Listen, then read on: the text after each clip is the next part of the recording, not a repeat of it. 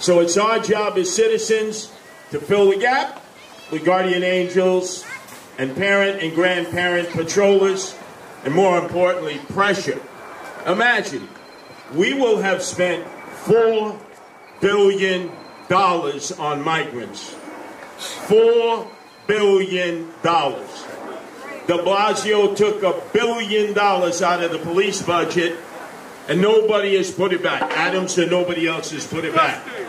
We could have had that $1 billion put back into the police budget, maybe nourished it even more, so that we could have had a solid 38,000 police who are not forced to work continuous overtime to the point where they've decided to give up their career in the NYPD after 3 years and be recruited by Tucson, Arizona, and Newport News, Virginia, and Athens, Georgia. You can see the recruitment RVs coming in, and every other day, good men and good women who have matured as police here for 2 or 3 years are leading a new life as public safety officers in other venues.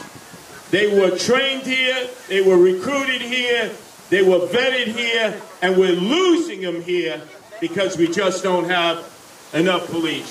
So we'll do what we can as citizens. We need to elect a GOP slate, the law and order slate, and most importantly, we got to make sure we hire more police. So thanks for coming here today. Thank you.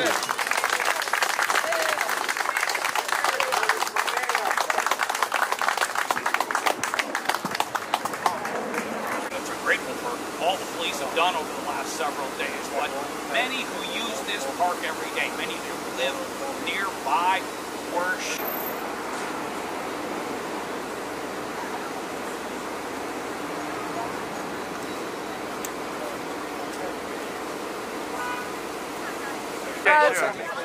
Okay, my name is Kissena Park. I live in 42-49 Colton Street.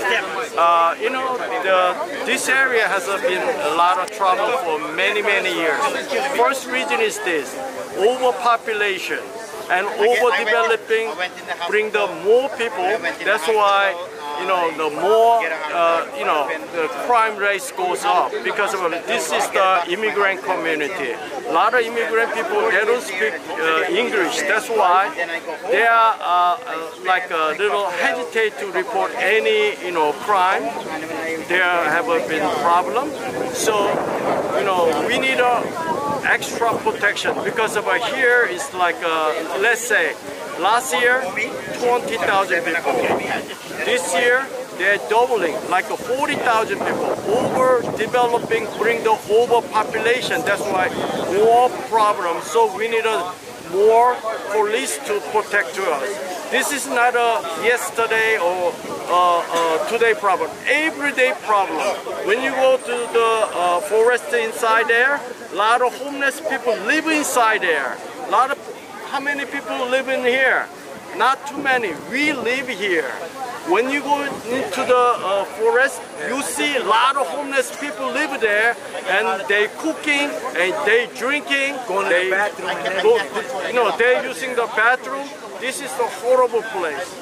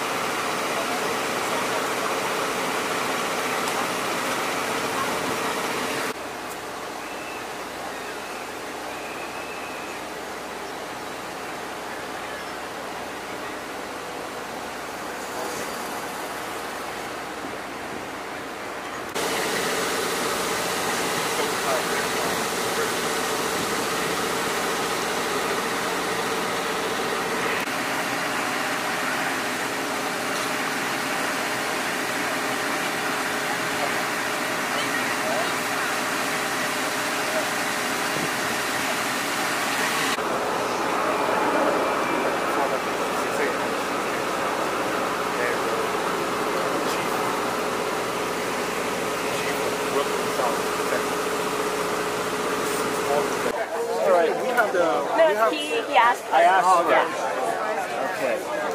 All right, Curtis, tell me what brings you out here to Flushing for this case here, and what's your thoughts on the situation here?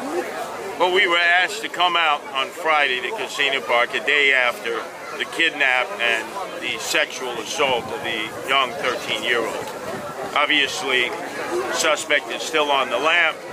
We wanted to show support for the police, but we also wanted to rally up the community because a lot of time, and many times, these are the kind of crimes that make people pack their bags and leave. And there is a tremendous exodus out of New York City. So we wanted to reassure the people of Flushing, this vibrant, ever-growing Asian community of Chinese and Koreans, that they can improve and not move. But they got to fill in the void for the police. They got to patrol the area. They got to take care of their children and grandchildren. Because right now we don't have enough police. And naturally, to elect the Republicans who are running in November, who are pro-police and will spend the money to hire more police and get rid of the no-cash bail. Okay. Just in the last moments, you were mentioning about the migrant situation, and you were criticizing Mayor Adams on that. What do you want to? Can you explain more on that? Like why were you more critical towards the mayor? Sure. Everything we've been told comes down to money. So De Blasio took $1 billion out of the police budget. It was never returned. Eric Adams took $4 billion out of the budget and spent it on migrants. No help from the federal government. You say to yourself, should that money have been spent on migrants, or should it have been spent to hire more police?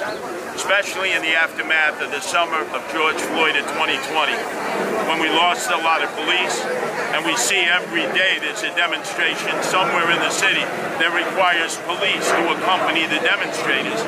There's not enough police, and we need that money to be spent to hire police. So what are your thoughts on people that you might be fear-mongering in this area? What's your thoughts towards that? Well, it's not fear-mongering, it's crime. I do not believe, as the mayor believes, that crime is down. I've yet to go to any community. In fact, I'm on my way to Brownsville after this, where the bullets are flying, where a 71-year-old man and a 69-year-old woman were shot and almost killed. And crime is just increasing everywhere. So if we don't get more police, then the citizens have to take matters into their own hands. We do it as guardian angels, but I'm sure there are citizens who can do it in other ways. Could you tell us what your own personal reaction was when you heard about this thing that happened? I had spent many years in Kissena Park and Flushing Meadow Park across the Van Wyck. They're magnificent parks. But to see this kind of a crime, I know it paralyzes a community. There are fathers and mothers, grandparents, who now are thinking about possibly moving. This has become a very vibrant Asian community. So I'm trying to say to the Asian community, no. Don't be fearful and then flee. Stay and fight for what you know is right. Improve, don't move. If there are not enough police, that's what we're going to fight for on a political level. With the Republican candidates who are law and order candidates, then we're going to have the guardian angels in the park, and we're going to have parents patrolling the park to keep the children out of harm's way.